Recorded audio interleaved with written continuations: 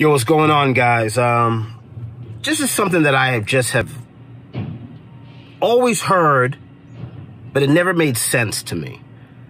A lot of guys I know, big money, a lot of investing, they always say to me, in good times, you eat water. Like, why would I do that? If things are good, I should spend money. I should enjoy myself. And then when things are tight, that's when I save money.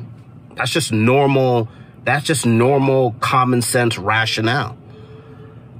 But the big money guys say, when times are good, you eat water. You find rats, you boil rats, and you eat rats when times are good.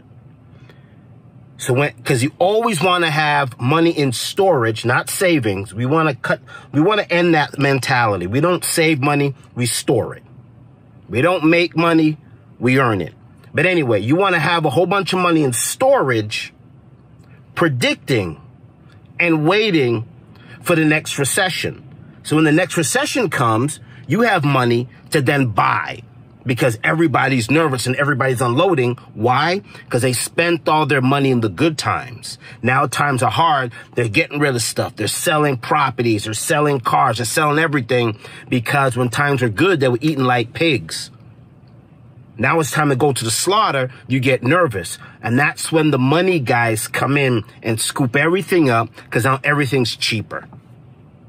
So that is why when times are good, you act like times are bad. And when times are bad, you act like things are great. You consume everything because everything is cheaper. And then you hold, right? So you consume when times are bad. Then when times come great again, then you could sell at a premium. You're buying everything at a wedge. We call that a wedge deal. You're buying everything at a wedge. That's how you want to live your life. You want to buy at the wedge. Man, if we go into another 6-month lockdown or 6-week lockdown, whatever lockdown, the wealth gap is going to explode. Man, listen, man. Coronavirus has made more millionaires than what they're actually telling you. If we go into another lockdown, that means more businesses are going to close. That means more people are going to be selling their houses because they're nervous or over leveraged.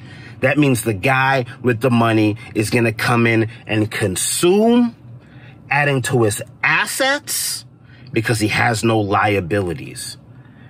I'm learning the game. I want to become a billionaire. I'm learning all of this. I don't know it all. I am fucking poor. But if you stick with me and we work together, when the next recession comes, we're going to eat like pigs. Oink, oink. Peace and love, baby. Peace and love.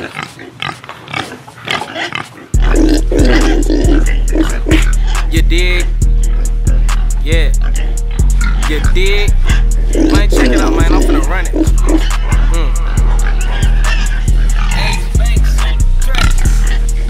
It's Layak, you dig? I'm running up the racks, you dig? I'm back from the trap, you dig? I'm sick nigga with it, you dig? I fuck on your bitch, you dig? Hey, she fucking my clique, you dig? Look, I'm with the shits, you dig?